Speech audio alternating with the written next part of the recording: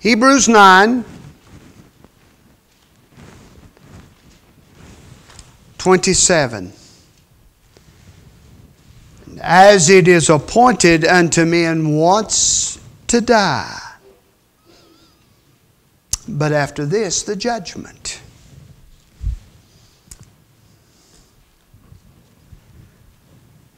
There's probably not too many daddies in here that can't relate to this if you have daughters.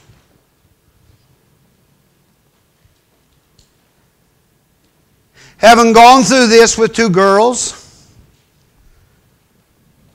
it's always been fun for me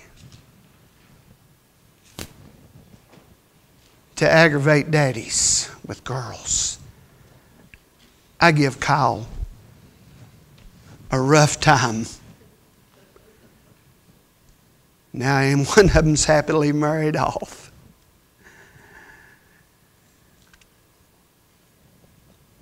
I remember giving Ken Thomas the same. And you know, Ken was so funny. Be no boys coming to my house. And that oldest one just got married a few months ago.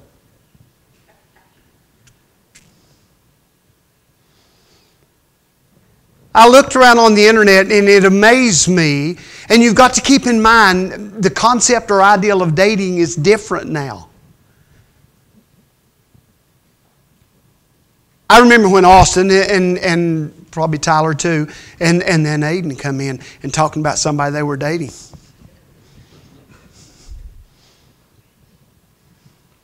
Aiden's what, 12 years old? Talking about somebody he was dating. You got to remember, we are so social now in our lives that dating now is almost like if you're texting with some girl, you're dating her. And I found out that now young girls 11, 12 years old are dating. Reminds me again how old-fashioned I am. Some of y'all are familiar with Ken Davis. He is a Christian comedian. He's one of my favorites. There's a lot of them out there, and they're great.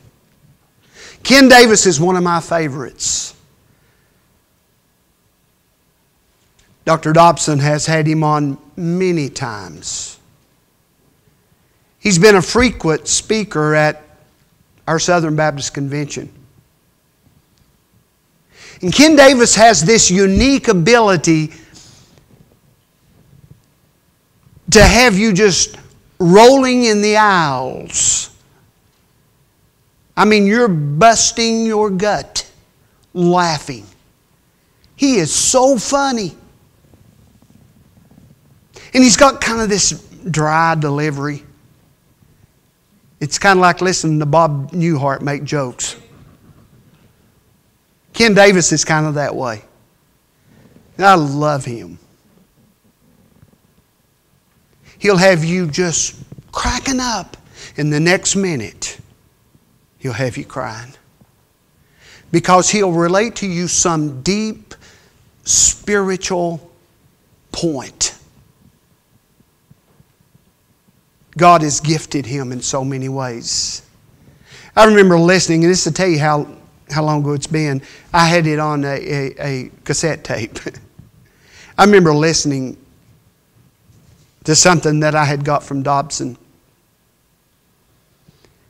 And his daughter at this time, it's been years ago, she's probably married now. His daughter at that time was right around 13, 14. And she was starting to talk about boys. And he, being old school, told her, he said, well, honey, I tell you what, when you get 30, we'll talk about this dating thing. That didn't work. So he says, I've got this thing figured out. Guys, dads, I've got it figured out. Here's what you do. When that first young man comes over, you go down, you meet him at the door, you pull out your gun. Now it gets worse. He said, just shoot him. Just shoot him. And just leave his lifeless, bleeding body there on the front porch. He said, other boys will come over and they'll see that and they'll say, there ain't no girl worth that. They'll take care of it.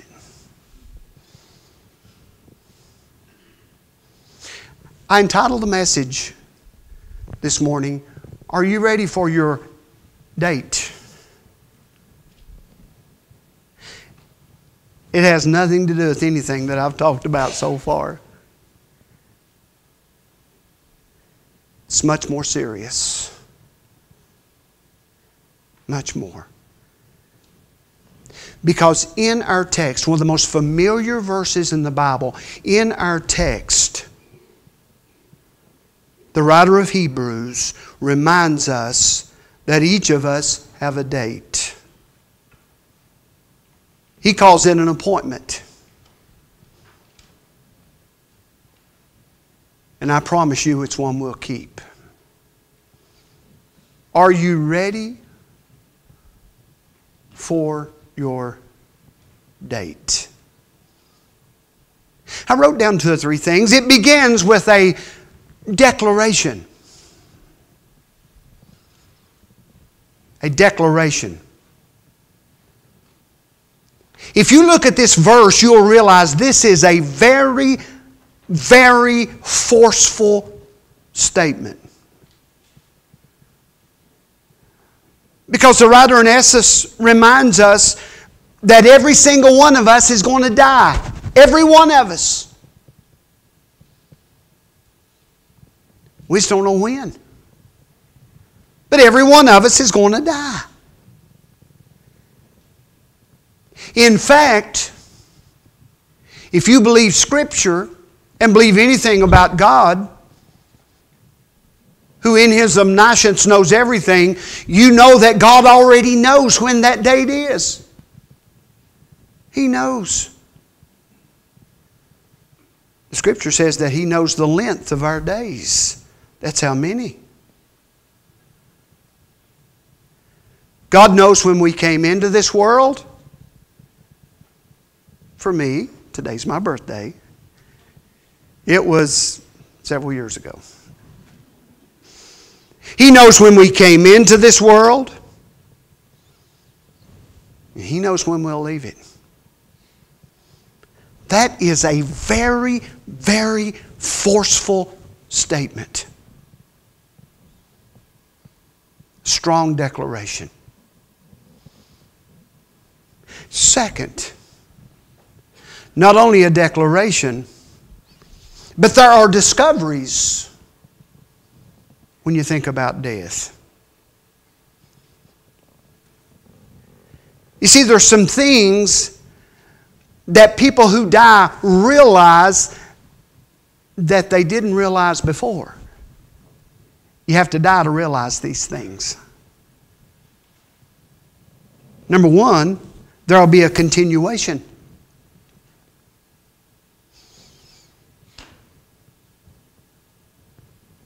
I scarcely say the large majority of the world today believes that when you die, that's it. It's just over. It's over. The percentage of people that do not believe in a hereafter, that there is some sort of existence after death, that number is growing. We happen to live in an area, this Bible Belt area, that have been taught, and I thank God for it, that have been taught that death is not the end. But for those people who somehow have come to follow this concept or ideal that when you die, that's it. You just cease to be. It's over. There's going to be a rude awakening.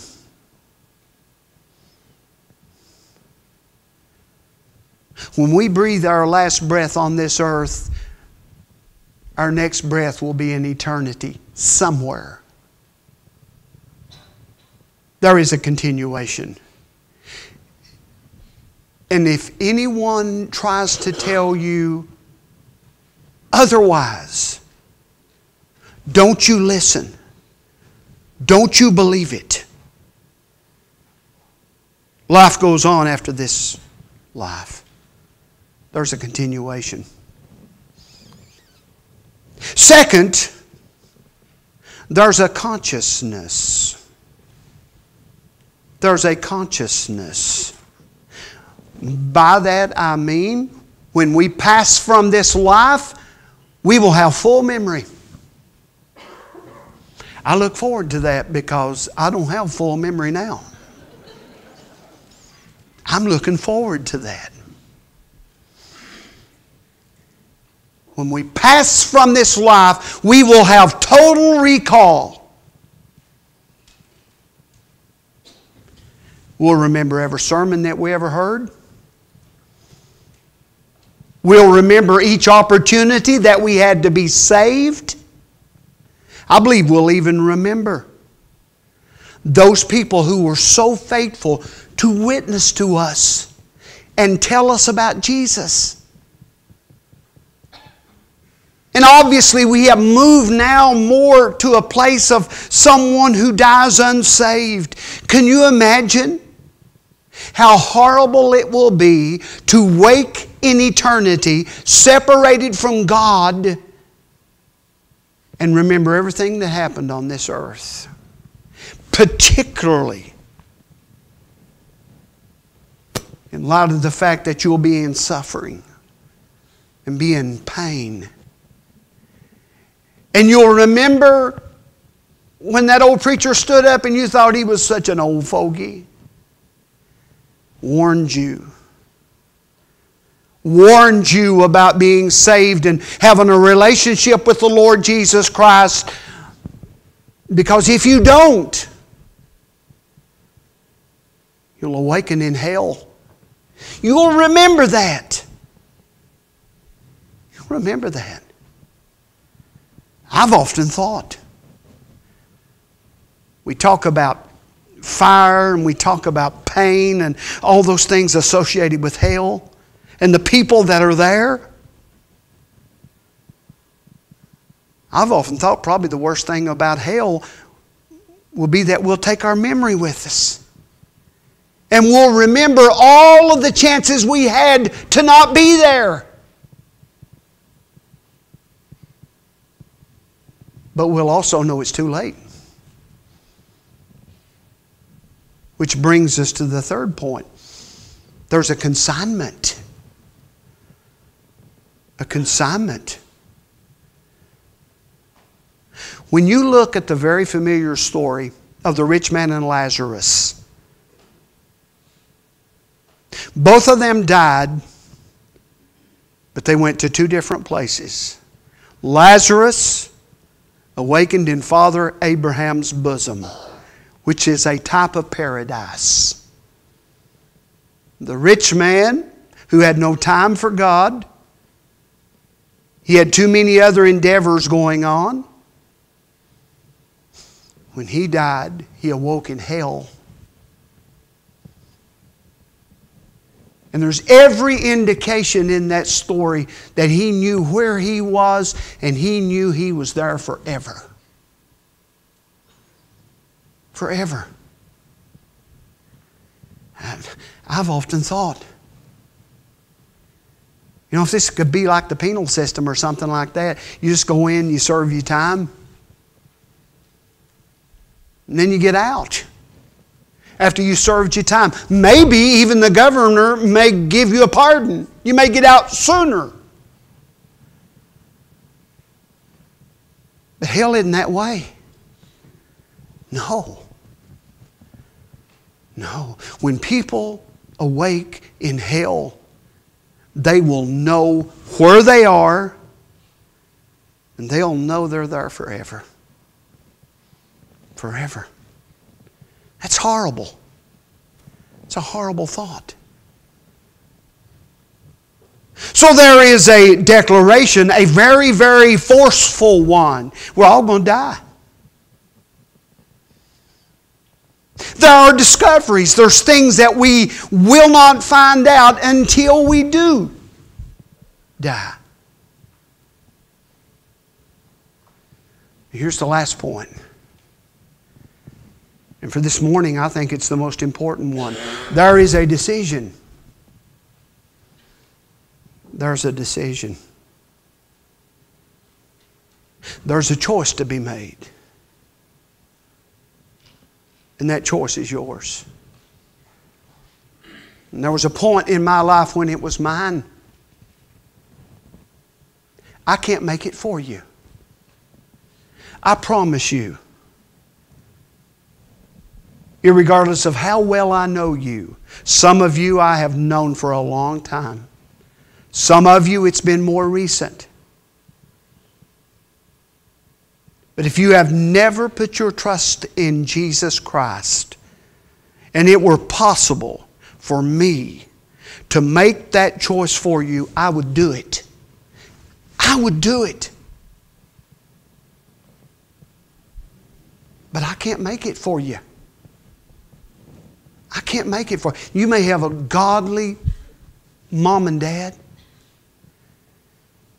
You may have godly grandparents.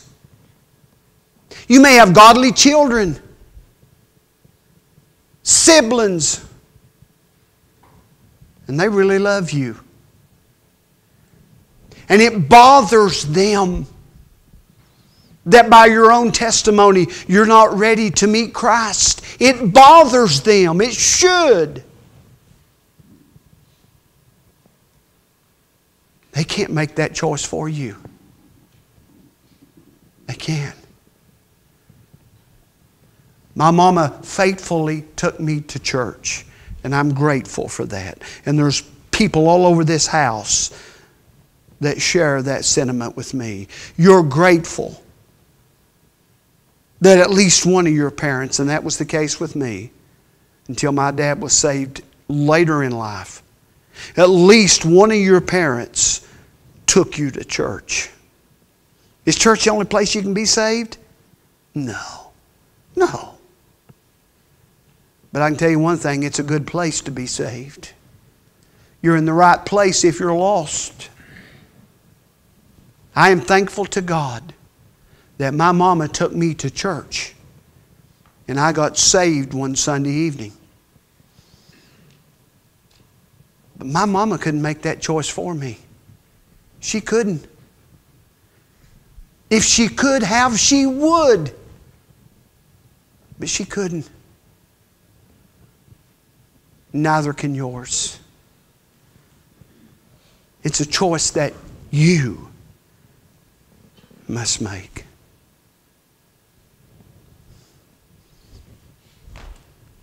Are you ready? Are you ready for your date? My intention is not to bring you down this morning. No. My honest reason this morning is to make you aware of what I believe is the most important decision you'll ever make in life. And that's to choose Christ. Because it has everlasting ramifications. Elena, Amber, let's sing a verse this morning.